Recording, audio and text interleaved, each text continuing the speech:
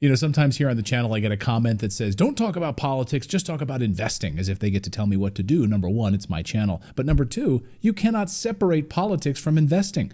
And by the way, if you are, then you're not a smart investor. That's why individuals understand what's going on in Washington, D.C., and politicians in the EU and other places all drive the investing environment. How can you possibly invest and not have an understanding of what's happening with your political leaders right now? It's insane. And so today's topic is all around the differences between the two parties as it relates to investing. Blue states versus red states for real estate investing. I know this might be uncomfortable for some of you people out there that have a certain worldview, but we're just going to give you the facts. We're going to stick to the facts. And this is ultimately to help you become a better investor. So when it comes to investing in rental properties, the old real estate adage applies.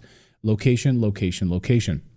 Choosing a market to invest in should not be taken lightly. And on today's show, I'm going to share some of the insider info on the best states to buy real estate. Hey everyone, I'm Clayton Morris, longtime real estate investor, the founder of Morris Invest, which is a full-service real estate company that helps investors buy rental properties in the best markets in the United States.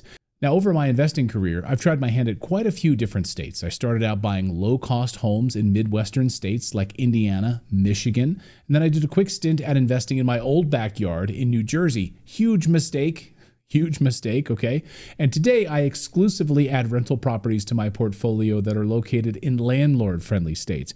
And let me tell you, making this switch changed everything for me as an investor. So here's what I've learned.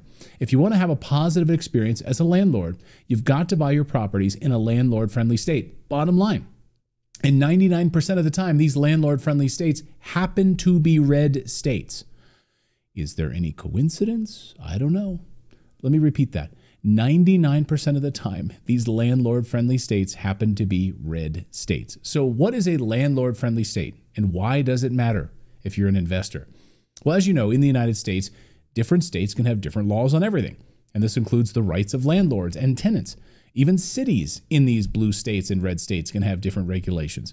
These regulations are extremely localized, which is why understanding the laws before you invest is instrumental in your success. A landlord-friendly state has legislation that favors the real estate investor. We're going to talk about a few key factors in a minute, but for now, just know that a landlord-friendly state gives the investor more control over how they manage their real estate business.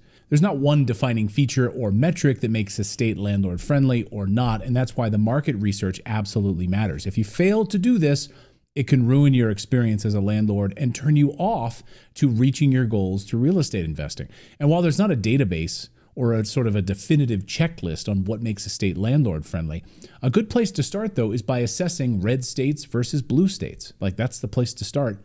More often than not, a red state is going to have more landlord-friendly legislation. It's going to be more pro-business and will have less tolerance for tenants who don't pay or don't play the system. So let's get into a few criteria you should look for in a state to invest, okay? Evictions. Now, in a perfect world, evictions wouldn't exist. No investor wants to deal with this at all, right? A tenant moves in, pays rent, and everyone's happy. Well, guess what? Sometimes, unfortunately, evictions have to happen. In landlord-friendly states, you're going to see laws that favor the landlord, meaning it's easier to start and complete an eviction process. In states that aren't as landlord-friendly, the eviction process can be lengthy and difficult. Many blue states favor the tenant when it comes to evictions, and they know that. They actually play the system. We have what we call professional tenants who will, in these blue states, will move into a house with no intention of ever actually renting the house, and immediately the landlord then has to start the eviction process because they haven't received that next month's rent. And guess what? It can be costly. It can take a year or longer, and you have to hire a lawyer, and that person knows the game. So now that person has like a year of free rent in that house because they know the process, and then they get booted out of that house and they do it all over again. Might use a different name, different social security information, different ID. They're very, very good at it. But red states don't tolerate this. So I want you to be on the lookout for states that have your best interests in mind. Should an eviction be necessary? I hope you won't have to deal with many evictions, but if you do, and you maybe very likely will, You'll be glad you followed my advice investing in landlord-friendly states. All right, next up, rent control. States that aren't landlord-friendly might have rent control laws in place. So what is rent control?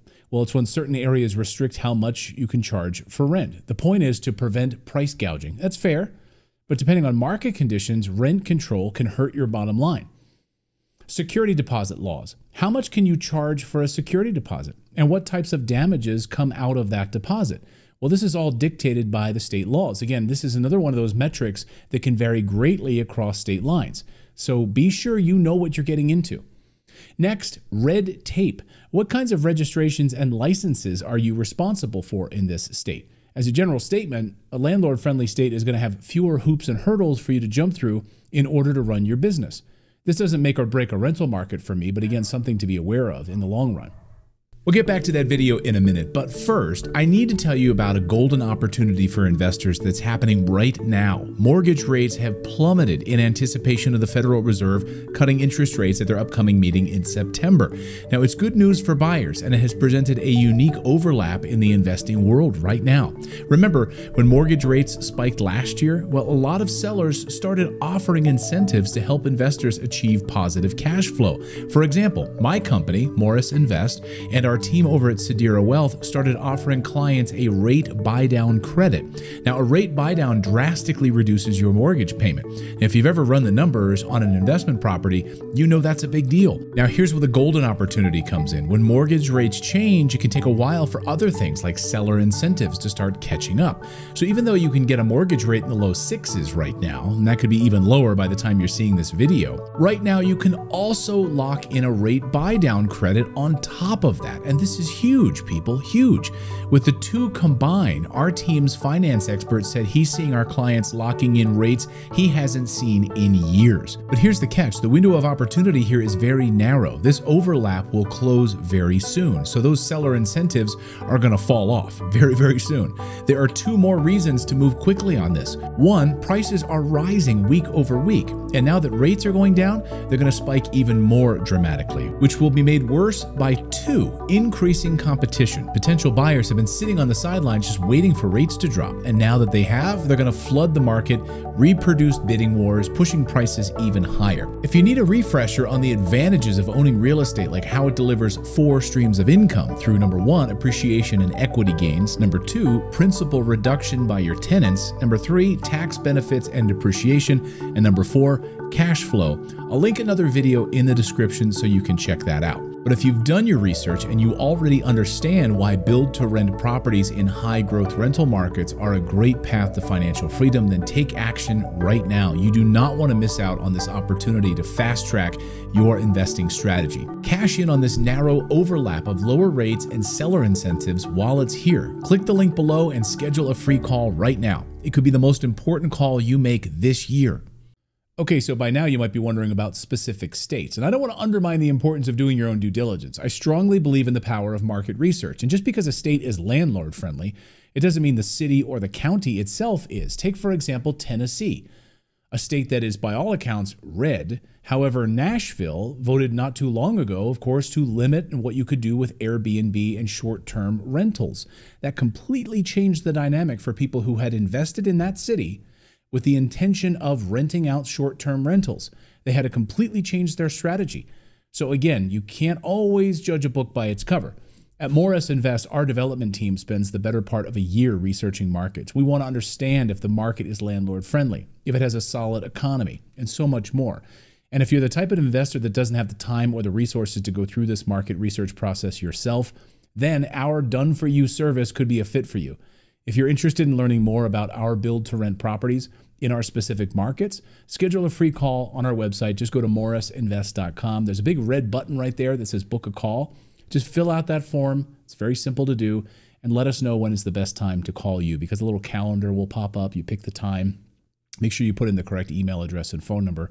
Otherwise, we'll be calling a phone number that doesn't work. That's happened. Trust me. I'm not going to leave you empty-handed here, though. I want you to be reminded to take these recommendations with a grain of salt. Don't go out there and buy a rental property in one of these states just based on this information alone. you're going to need to do further research. You're going to need to pull data points in the specific market that you are considering. What does the crime look like there? What does the job growth look like there? Just because it's landlord friendly, maybe the job market is terrible. So really, you need to look at all of these things. Generally speaking, these are some landlord friendly states, though. I will give them for you right here, okay? Texas, tops on the list. Missouri, tops on the list. Indiana, tops on the list. Alabama, Georgia, Kentucky, Colorado, and Florida. That's a good list, okay? That should start you off, right? And on the other side of the coin, these states are not so landlord friendly. California, one of the worst. New York, New Jersey, Vermont, Oregon, Massachusetts, terrible. I would highly recommend you stay away from investing in those states. Now, as you can see, the trend is that red states tend to be more landlord friendly. Blue states, not so much. Landlord friendliness exists on a spectrum, but I hope this gave you a good starting off point. Now, if you like this video, please smash the like button and subscribe. And I also know you're going to love this next video. It's called Watch Out for These 5 Red Flags When Investing. And we'll see you next time.